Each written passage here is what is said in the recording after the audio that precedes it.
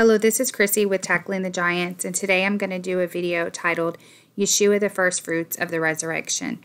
The first picture shows the stone rolled away because Yeshua had risen from the dead, and the second picture is a picture of barley. And the reason it's a picture of barley is because the firstfruits harvest that we're speaking of today is a barley harvest. So 1 Corinthians chapter 15 says, "Now is Christ risen from the dead and become the firstfruits of them that sleep?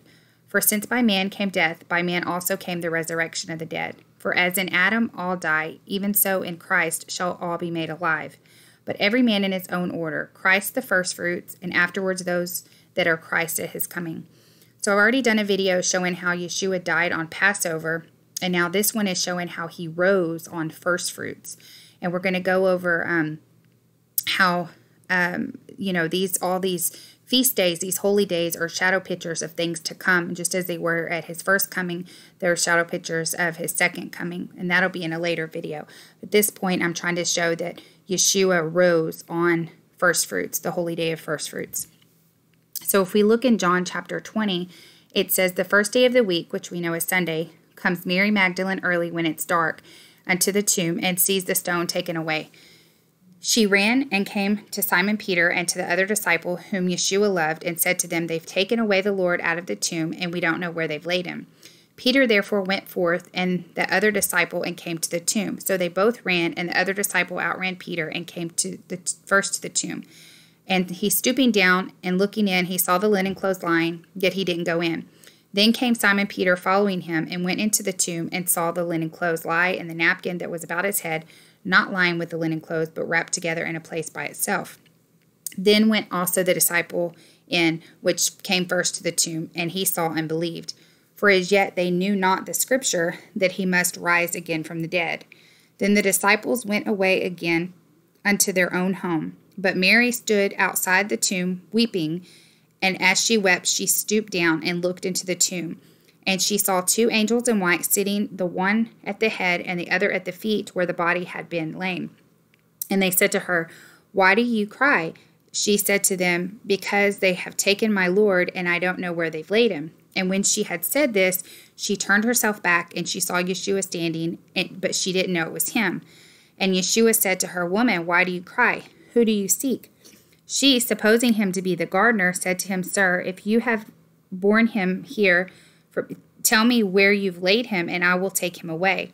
And Yeshua said to her, 'Mary.' She turned herself and said to him, 'Rabboni,' which is to say, Master.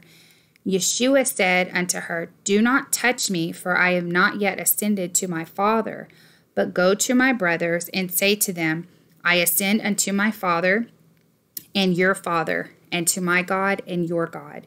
So I have a picture of a high priest here, and Hebrews reveals that Yeshua is our high priest in the heavenly realm.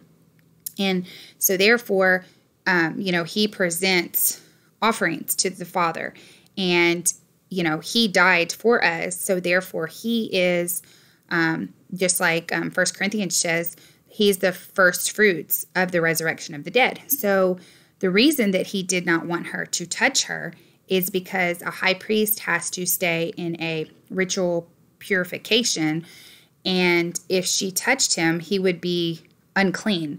So he, as the duty of high priest, had to ascend to the Father on firstfruits and present himself as the firstfruits offering from the resurrection of the dead. So we see that this is why he had to ascend to the Father, because he is the firstfruits of the resurrection. Okay? Now, what is this whole first fruits, and where does it come from?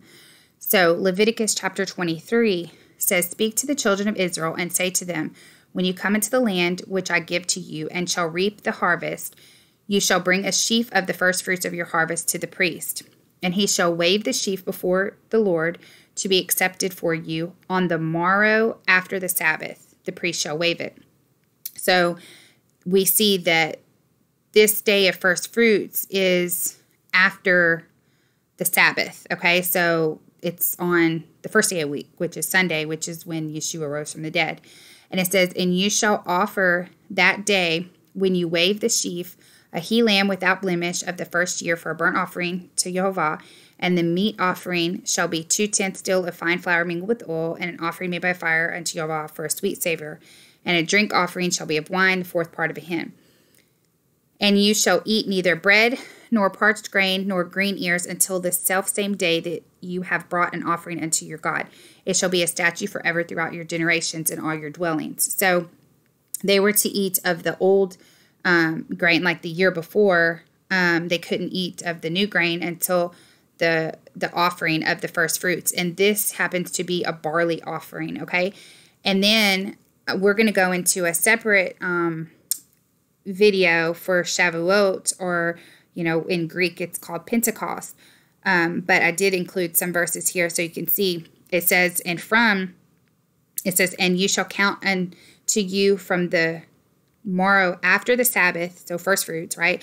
From the day that you brought the sheaf of the wave offering, 7 Sabbaths shall be complete. So 7 Sabbaths from first fruits is 49 days, okay?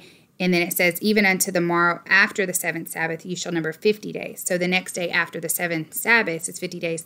You shall offer a new grain offering to Jehovah.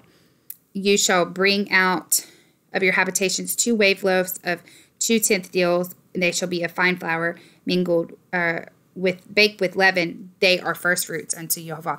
So this first fruits, the reason I put that in there is because a lot of people get confused on, they're both referred to as first fruits. And the reason they're both referred to as first fruits is because they are the first of the harvest, but the one that Yeshua rose from the dead from is the barley harvest, okay? And the second one that we'll talk about later is a grain, like a wheat harvest. That's the word I was looking for. So that's going to be in a future video. But I just wanted to show you that Yeshua died on Passover in my prior video, and he rose on first fruits. And it's a representation of him being the first fruits of the resurrection of the dead. So I hope you enjoy this video. Subscribe, thumbs up, sign up for notifications, and I hope you have a good day.